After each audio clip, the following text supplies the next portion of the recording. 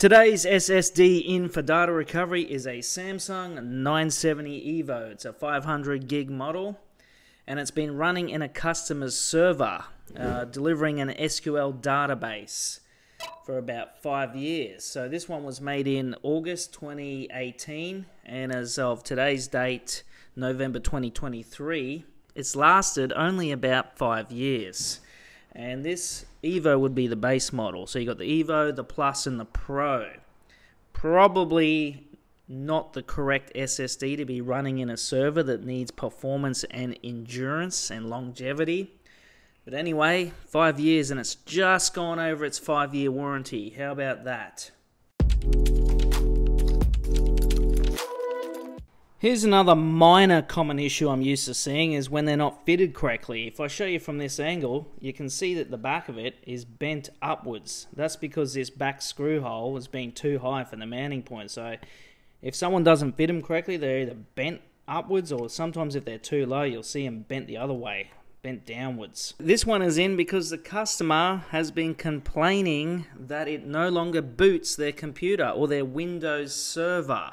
Let's peel back this sticker and have a look what's underneath. So here is the biology of this SSD. We've got the Samsung S4LR020 Phoenix. That's the main controller chip. Then up here we have the DRAM cache memory. This one's 512 megabytes. You'll see SEC written on a lot of Samsung chips. That's Samsung Electronics Company. We'll go over to here to the Nand chips. We've got two. And because this one's a 500 gigabyte unit, both of these are 250 gigabytes each. And from there we'll go back into the middle region, and all of this area inside here is our power management region. So this is our main PMIC, power management integrated circuit chip. Down here we have the eFuse, the electronic fuse, and we've just got a couple of load switches. 3 of them. So this region is responsible for powering all the electronics.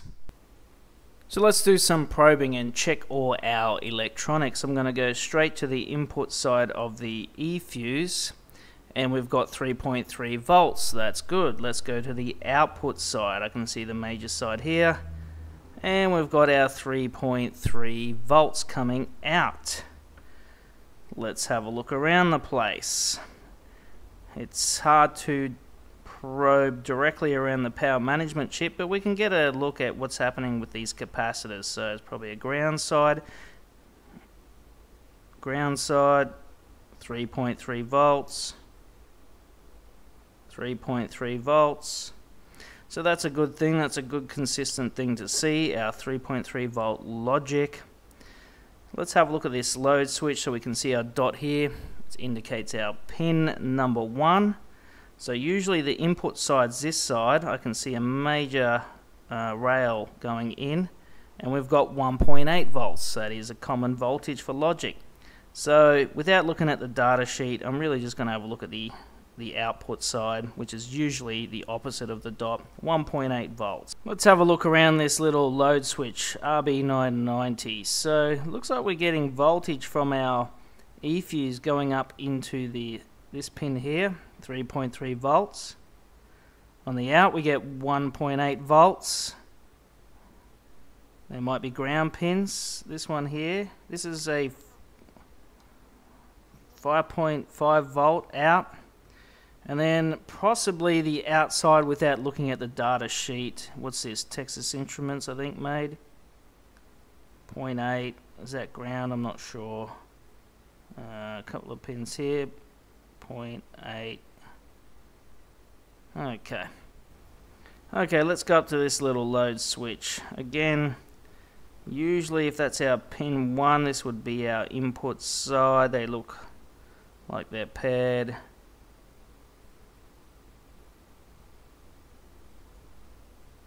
We got 1 volt if I can get a good probe of it. Maybe let's try the back of this capacitor. Yeah, just getting a probe there. Samsung doesn't really publish data sheets for this because they've got a completely vertical business model, which means they make and sell these products. They're not released for third-party vendors to use, so you can't get a lot of data sheets for Samsung technologies at all. Let's have a look down at our NAND voltages. So we should see power going to our memory chips. Usually I look for the biggest capacitors is floating around. We can see there's one up here with pin 1 and it kind of mirrored down here. So one of these sides is going to be ground, must be that side, and this side in here for a 2.6, so probably 2.5 volt logic, which is consistent with what I've seen with other Samsung NAND chips. Up the back here, there, around the 2.5, 2.6, that's the ground side there. So we know that our memory chips here are getting power. Everything looks good. Looks like a couple of test points. Maybe, was that the ground side? And there you go. So there's a little test point for your voltage there. They're also inside here. So what's this side? Up the top. Can't really get a good probe. Let's try and touch that a bit nicer. Nothing, maybe ground. There you go. 2.6 volts on that one. Couple of big capacitors. 1.8 volts. So 2. So you can see about this 2.6. I'm going to call it 2.5.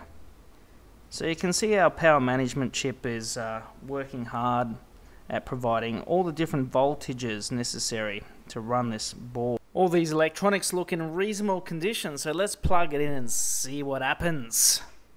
So I can get this SSD to detect, but it does have issues. On startup, I get this error message. Warning, please back up your data and replace your hard disk drive. A failure may be imminent and cause unpredictable fail. So we're getting its own smart reporting system saying there's something wrong with it. If I test it, I'll be able to figure out, can I access the drive's data? And this is showing me that I do have access to the data. However, we do have some problems available spare. I'll show you in the Windows dialog what has actually happened to this. So it's got bad sectors, or in the SSD land, it's the wear leveling is wearing out.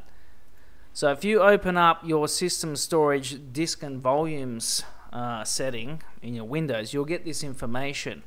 So you can see here's the SSD that's connected, the 970 EVO 500 gig. Warning, issues detected. So we can also read these issues by going to properties. Now, here's the major problem. Available spare, 17%. So this should say 100% if it was a working SSD. So this is all these spare sectors that when sectors over time wear out, it can use the spare sectors. And it's only got 17% of the spare sectors left to write to. So yes, this thing is almost gonna wear out completely and completely brick. So I need to get the data off this immediately, which won't be a problem for me. But had this been left any longer, it'll completely wear out and it will just brick and be useless. So I'll get the data off this one now, and the customer will have to actually buy probably one of the more professional models if it's going to be run for a server. That's it for this video, guys. I hope you liked it. Talk to me in the comments, and I'll see you guys in the next video.